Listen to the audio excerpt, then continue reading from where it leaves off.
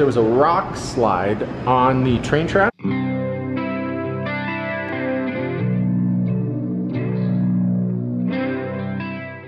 Good morning, good morning, good morning. We were up extra late last night because of our oven issues. If you didn't watch yesterday's video, you should go watch yesterday's video. So I went to the grocery store, got coffees for everybody. And this, I walked past this, so I had to grab that. And I got sandwiches. And also, Charlie, our Shamrock provider, was there. And I was able to get us some ice cream for the restaurant because we were almost out. It worked out. So if I hadn't have gone, we would have probably ran out of ice cream. So yeah, good job. Good job, me. Actually, it was Nick's idea, not my idea.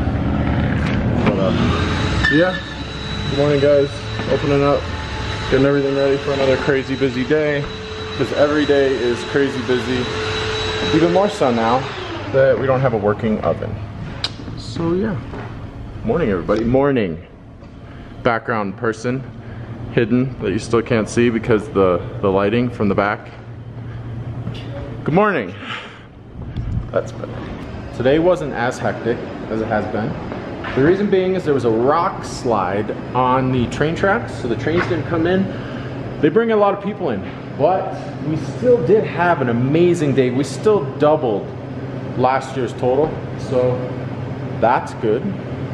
And look at what's happening right now. It's raining, and the clouds are. What are you doing? Where were you just at? Okay, you belong in here. Actually, cornbread. All right, so look at the clouds. It's nice out. cornbread? No, thank you. I'm okay.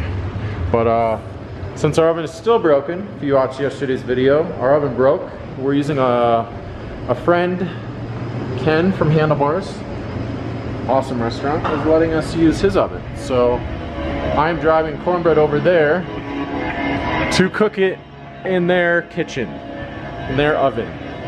That is way better than our oven, that I think we should buy one of the exact same thing. Hopefully we will. All right, anyways, I gotta go do that. It's ready to go. But yeah, it's amazing out. Had a really good day. I'm showered, I'm home. The lens isn't open. My eyebrow is caught in my hat.